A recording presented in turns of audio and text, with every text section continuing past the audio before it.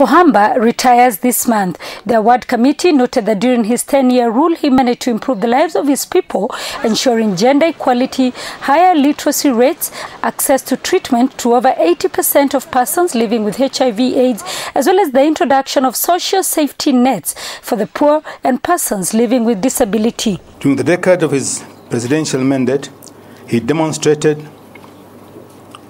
sound and wise leadership. At the same time, he maintained his humility throughout his presidency. He was deeply committed to the rule of law and to the respect for the Constitution, in particular on the issue of term limit.